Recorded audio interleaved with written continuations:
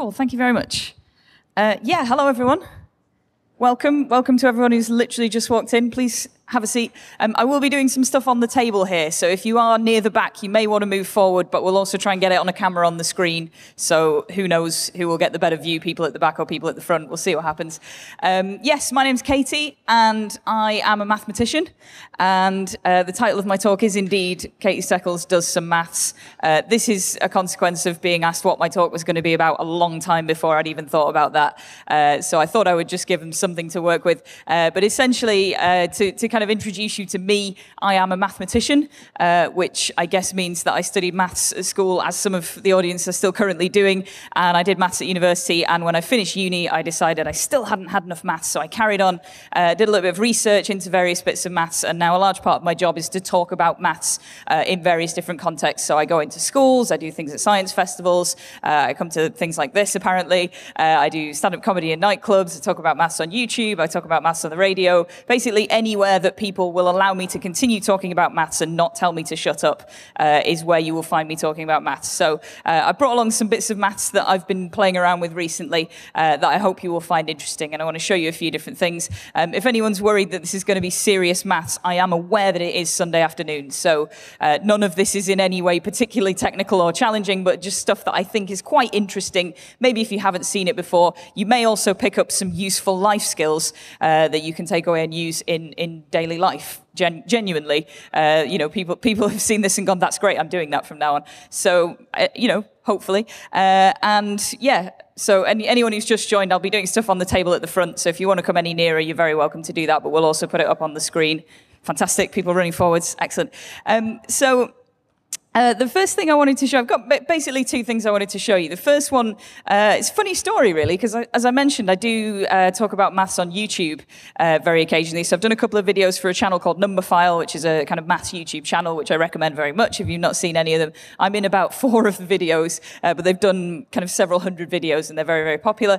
But I also have my own YouTube channel on which I have done three proper videos, basically. One of them is a response video to someone else, but 3 of them are actually me doing a video about maths. And that's mainly because I do so many other things that I never really have time to sit down and actually make a video of my own. But one of them, which went up last November, just before kind of the Christmas rush, in fact, it was near the start of December, about Christmas-related things, for some reason, just went nuts, and it's got nearly 500,000 views, which is a lot more than I was expecting. And it was kind of in some of the newspapers, like people were tweeting it around. A few of the media outlets actually covered it as a story, and I was like, what? I just did a thing. I've made a little silly video. And essentially what I'd spotted was a couple of interesting things that happen when you wrap presents for Christmas, because I'd started to do a bit of my Christmas wrapping, and I spotted some really nice little things that happened. So I made a video about it, and it just went mad. And hopefully I'll show you some of these things. Hopefully you will find some of these interesting and or useful. But they're kind of fairly straightforward things that I'm surprised no one else had noticed. But anyway, stick that in there. So I've got a couple of clips from the... There we go, it's over there. I've got a couple of clips from the video. So it was looking at kind of when you wrap a cuboid or any kind of regular shaped present, you will find that the standard way of doing it, yes, that is my Christmas jumper, is to kind of wrap it round like that into a tube, and you put a bit of tape on that bit. And then you can do this thing where you fold the ends in. So you fold them down and you fold the sides and you bring that up, and you end up with that kind of wrapped parcel shape. And that's something that if you can master that, you can basically wrap any cuboid, which is fantastic. But I spotted a couple of things about this that you can actually do to make this kind of more satisfying, more mathematically nice. So if we can switch to the camera on the table. Is that going to work? Is it going to work?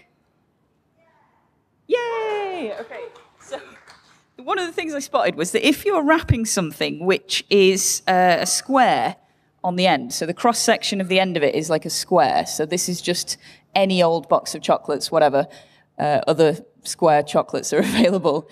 So that's, like, it's a square on the end. It's not actually exactly a square, but it's near enough. So if you're doing this, is that the right?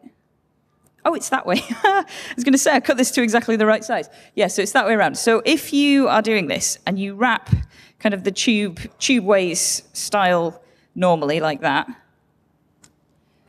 pre-cut some sellotape. This is Blue Peter, right? So that, if you make the leftover bit of paper at the end, so the distance between the end of the thing and the end of the paper, if you make that half the height of the square, so it's exactly halfway up when you fold it in, then you actually get a really satisfying shape on the end, because you fold it down like that and it's halfway. You fold these in and they come exactly to the middle as well.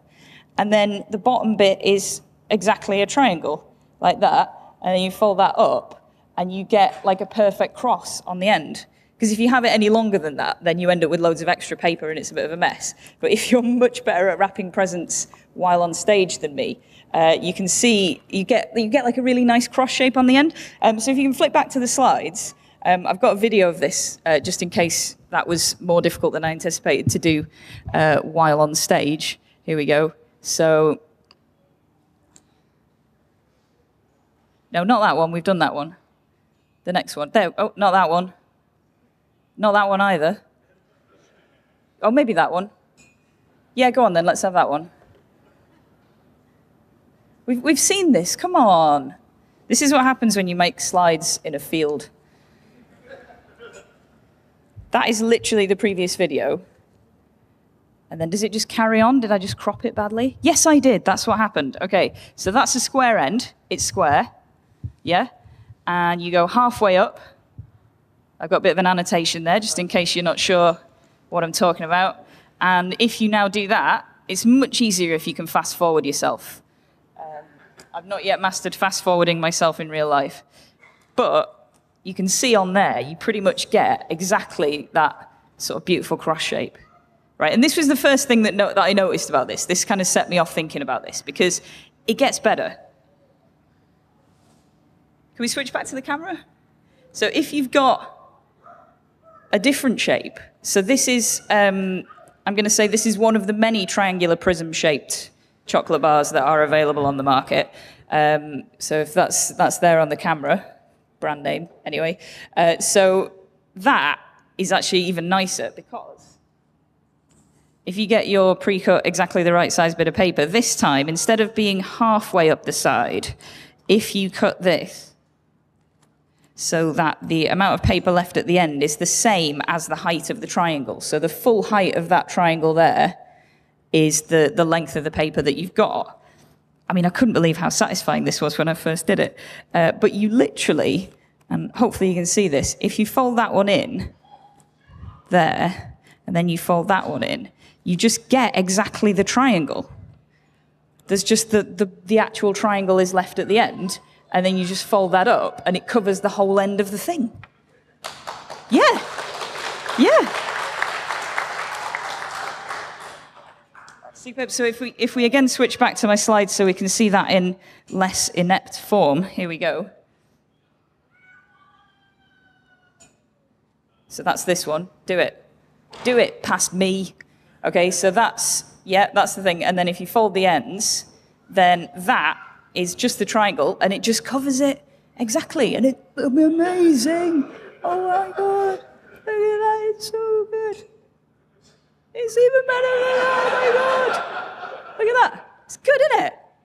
It's pretty good. And it's just a thing about triangles. You know, that's just how this method of wrapping works. But anyway, so these were sort of a few things that I put in my video. But the one thing that kind of really inspired the video, the kind of main exciting thing that I wanted to share with people, was a method that I found in a couple of other YouTube videos online, which I think some people have referred to as the Japanese wrapping method.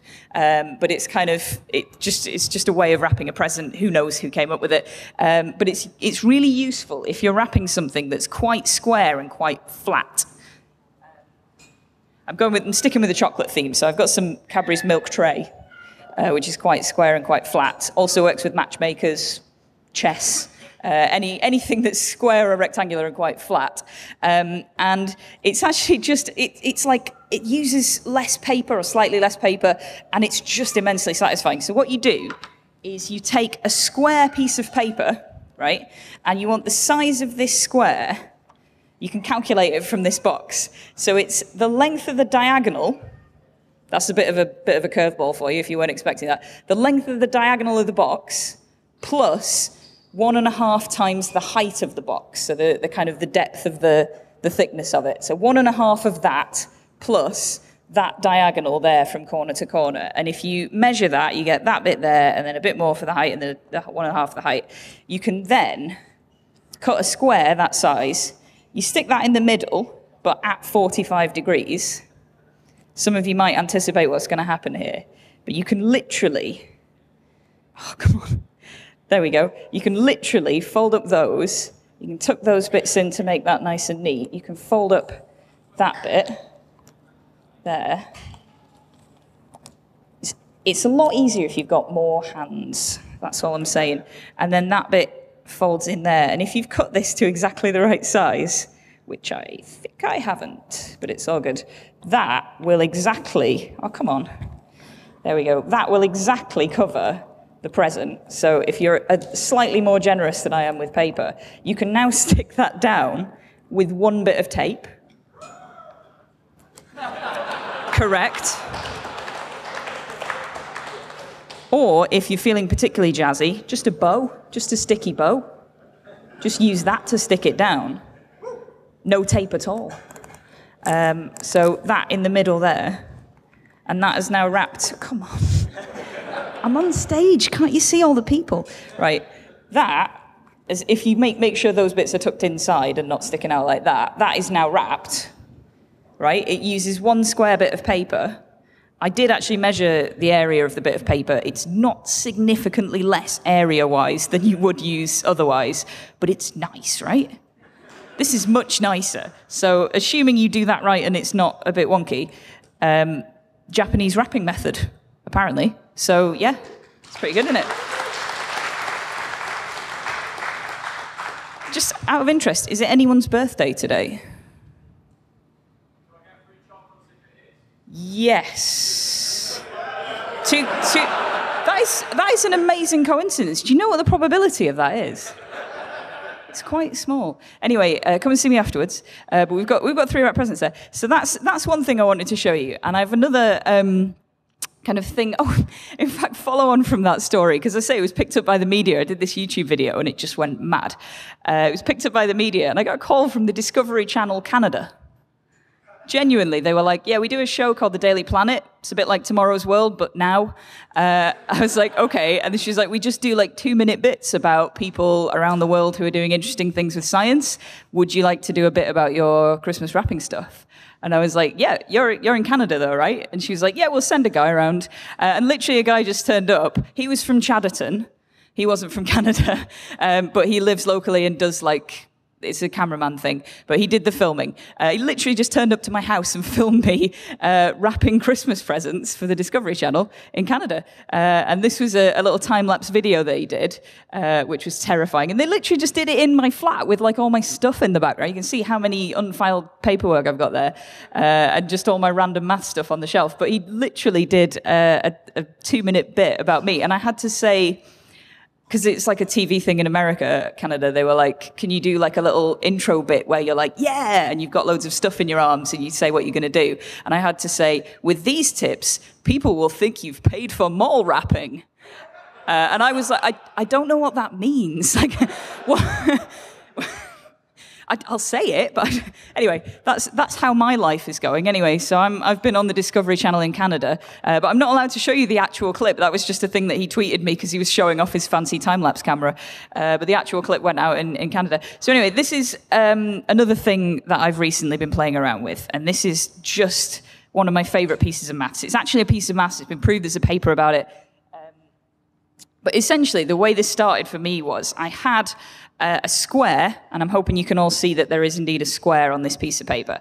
And for unrelated work reasons, I had to cut out the square from the piece of paper. But I don't mean just cut out so that I've got a square. I mean, I wanted a square hole.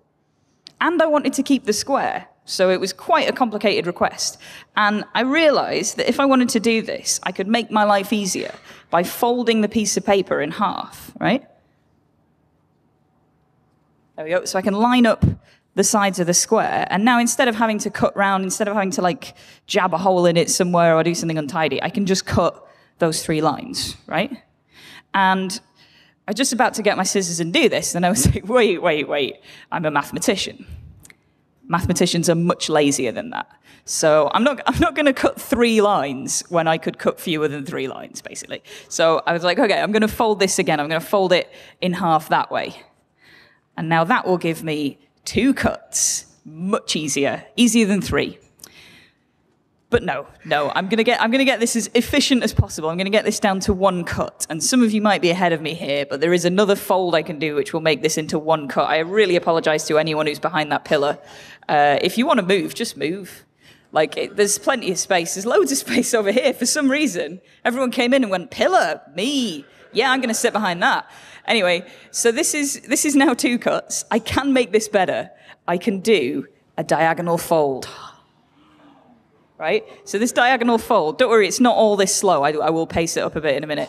That is now 1 cut. We'll cut out the whole square. Right? So if I cut that there, unfold this drama, and I get a square. Yeah? And square hole. Yeah. So genuinely not the first time I've had a round of applause for a square on stage. In various different contexts, I quite often go, a square, and everyone starts applauding. It's my job. So that was the thing that happened to me, and I was like, this is great. Saved myself hours of cutting there just for this 1 square that I had to cut out. And I was talking to some friends about this down the pub, which is where the best maths happens. And someone who I was chatting to said, isn't there a theorem about this? Right?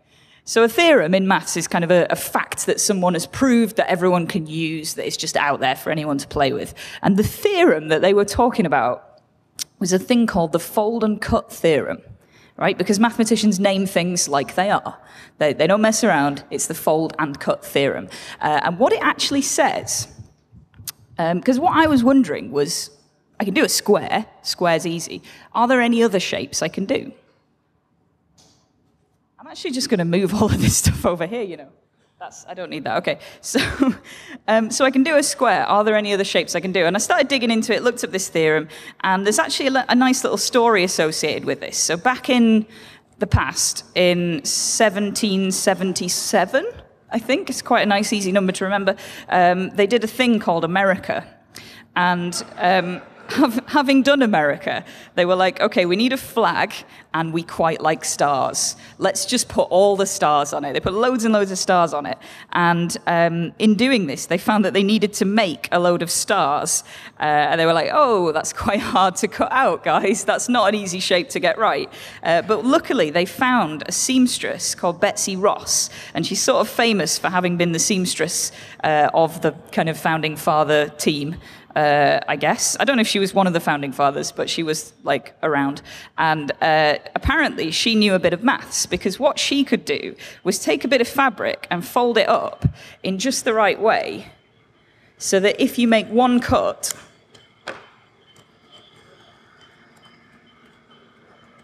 tension, come on, you get a perfect 5-pointed star, right? And star-shaped hole. But they were less excited about that. I'm excited about that. You literally just cut along the edges of the shape. It's just amazing. So that's a little trick that apparently she knew, and on the basis of that got the job of making all the flags for the whole of the USA forever, which was pretty lucrative, I guess. They kept adding more stars as well. They were like, oh, we've done another state. Can you make a new flag? Yes. Keep going, keep making the stars. So this was like a thing. Apparently Harry Houdini used to do this in his magic show. It's a really nice thing. And it turns out the fold and cut theorem says that if you have any shape, this is more dramatic now, so I'm coming closer to the mic. If you have any shape whose edges are all straight lines, even if it's got more than 1 bit to it, even if it's got a hole in it, any shape at all, you can cut it out with 1 cut. 1 straight cut will cut out any shape as long as you fold the piece of paper up first. And this is amazing. And it's proved. There's a team of mathematicians who've proved this. They've got algorithms for generating folding patterns for different shapes. And they've done a paper. It's literally called Folding and Cutting Paper. The paper. It's It's superb. It's a great read. And they've got a little introduction at the start. Actually, sorry, could I get a volunteer? You don't need to get up or do anything, but could you put your hand up if you have 4 letters in your name? There's one right near the back. Could you shout your name for me? Adam. Good voice. I heard that. Adam. Adam. Yeah. Adam. Not Alan or anything that sounds like Adam that's also got 4 letters. Okay, so in the front of this paper, they've got this little section where they explain the sort of history of this problem, and they've got the little story about Betsy Ross and the star, and they mention that Harry Houdini did this. And one of the other things that they mention in this paper is that there was someone who could allegedly cut out any letter of the alphabet with one cut. And I read that, I thought, that's lovely. I'm going to do that. And I had a look around, and I couldn't really see any kind of reference for this or any information about this. But what I thought was, I'll just work them out. I'll just do it. I'll just get a bit of paper, fold it up, see if I can figure out how to do any letter of the alphabet. And it took a while. I'm going to say it took me a couple of months to actually get all of the shapes down. Some of them are easier than others. I'm going to say I, especially without the things on the top and bottom, pretty easy. S is horrible. Thanks, Adam, for not having an S. That is much appreciated of you. But yeah, you can work these out, and it's actually quite a nice little puzzle. So if you're into puzzles at all, and you kind of want to challenge yourself to do something interesting, it's a nice little puzzle to do. I'm just going to try and remember how I don't mess this one up. Wait. That. It's been a while since I've done this, so. Oh, go on then. That's not going to work, but never mind. So that one's there. You might have guessed what I'm doing here, actually, because I've learned how to do this on the stage and to a large extent while still talking. But it's quite fun to sort of try and work them out and start with simple shapes, start doing squares and triangles and things and build your way up. And eventually you can do them all. And you can, in theory, do any shape at all. So one time I actually did, on stage, a full life-size paper cutout of myself with one cut, which was amazing. I used a paper tablecloth, and I brought it on pre-folded because I'm not a masochist, but I kind of had this thing folded up, and I cut one massive straight cut across the thing, folded it up, and it was just me. And it was the right size as well, because I literally lay down and drew around myself just for work. So that was great. And I've now folded 4 bits of paper. That isn't going to work, but it's okay. So I'm going to cut these with one cut. So that one there has one straight cut like that. That one, oh God, that probably might work. We'll see. There should be, yeah, there are 2 bits. That's the middle, that's the outside, so that's more hopeful. That one there, yeah, and that one. And I'm now going to unfold these one at a time, and if I have correctly made the letters of the word Adam, then you may, if you wish, go completely wild with applause, and I will say thank you very much and go, if that's all right with you guys. Should we do this? Are we up for this? It's much warmer out there, so you're better off in here, but I'm afraid I've run out of things to talk about, so I'm going to finish by unfolding an A. Yeah. Wait. It's going to get, like, you've got to ramp it up, so don't start too... Right, not confident about this at all, but oh, it's okay! Oh my God! Yeah. See? You can come and grab this after as well, Adam. It's great. It's like a little present. Also, if it is your birthday, genuinely, these have completely melted, so feel free to take. I have no use for them. If you've got a straw with you, these are all still up for grabs. That's that's less impressive because you know I can already do that, but I appreciate the applause anyway. And to finish, here we go. Thank you very much. I'm Katie Steckles.